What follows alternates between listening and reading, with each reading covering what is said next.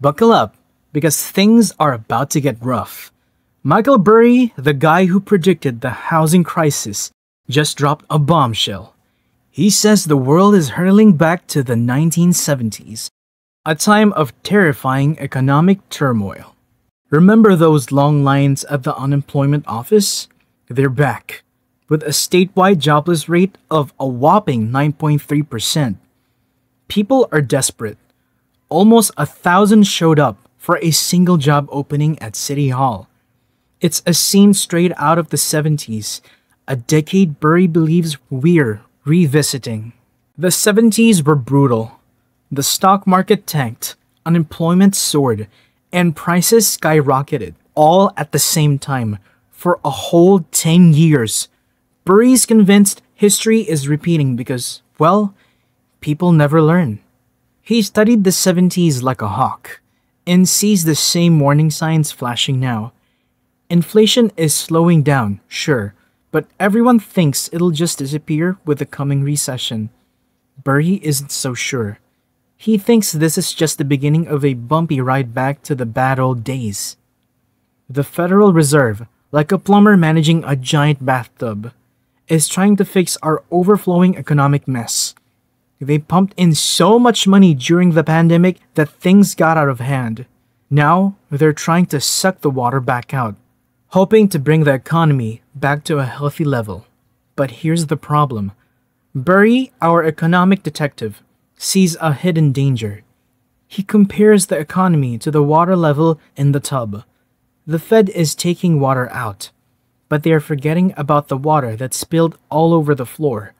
That's the money people are holding onto because of the recession. Imagine putting that spilled water back in the tub. Suddenly the tub overflows again. That's what Burry fears. Even if the Fed keeps draining, the floor money could refill the tub faster, causing another economic flood. Why? Because if prices start dropping, people will go on a shopping spree, spending their cash more often. This is called money velocity. Worst case scenario, money velocity would accelerate, pushing prices back up. A scary echo of the 1970s, when inflation skyrocketed despite the money supply shrinking. The whispers of the 70s are getting louder.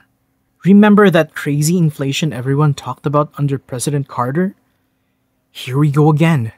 Prices are climbing, and the worst part? People are losing their jobs at the same time. It's like a double whammy nobody saw coming. But things are about to get even more terrifying. According to Michael Burry, he thinks the government might repeat a mistake from the 70s, printing a ton of money. Here's the logic. The Fed raises interest rates to fight inflation, which slows things down. Great, right? But Burry worries they might panic too soon and start printing money again before the economy fully adjusts. Why would the government do such a crazy thing? Burry claims they're not as innocent as they seem. He points out that the Federal Reserve, the guys in charge of the money spigot, sold off all their stocks right before the market crashed in 2021. That's pretty suspicious, right? Burry doesn't trust them to have our best interests at heart. With all these factors colliding, Burry's prediction of a 1970s redux starts to sound a lot less like a crazy theory and a lot more like our harsh reality. But wait, there's more. Remember the dot-com bubble of the late 90s?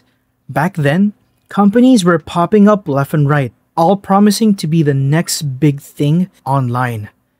In 1999, there were hundreds of IPOs, initial public offerings, mostly for these internet companies. Fast forward to 2001, and the party's over. The number of IPOs drops like a rock to just 76. Sound familiar? 2021 saw a similar explosion of IPOs, especially in tech and the internet. We also had these crazy cryptocurrencies that seem to exist solely to make people rich quick, just like those internet stocks with no real foundation.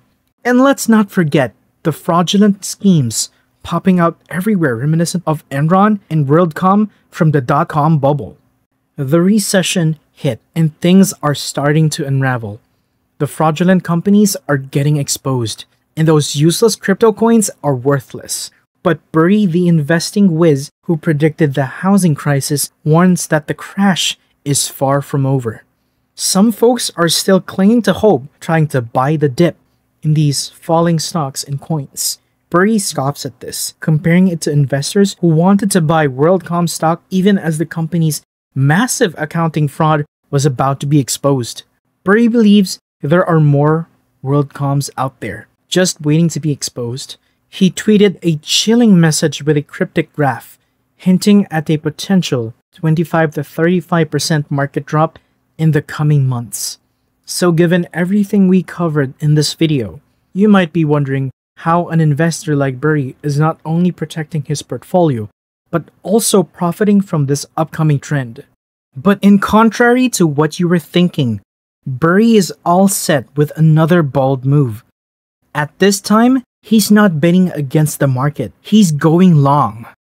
Remember that sky-high inflation everyone was talking about? Well, it's peaked for now, and that's actually a good sign for stocks according to Burry. He even took to Twitter with a cryptic message. I am not short. Well, I've been 6 feet for a while. May get to 1.7 meters in time. Don't worry, he's not growing magically. It's his way of saying he's bullish. Long on the market, not bearish. Short. With inflation still lingering even as the economy shrinks, Burry's setting his sights on gold. It's a classic safe haven during tough times, a way to protect your money when the dollar weakens. Remember all the hype about Bitcoin being the new gold? Burry thinks that bubble's burst, and gold is poised for a comeback. He even hinted at this before, saying he was waiting for the moment when crypto scandals spilled over and boosted gold's value. Looks like that moment might be here. So, while everyone else is panicking, Burry's making a strategic gold rush. In the current economic landscape, companies generating substantial cash flow are seen as valuable assets. Michael Burry has identified 2 sectors housing such lucrative companies, one of which includes stocks from Hong Kong. Despite apprehensions among investors about the Hong Kong market due to its connections with China, Burry perceives a significant opportunity there.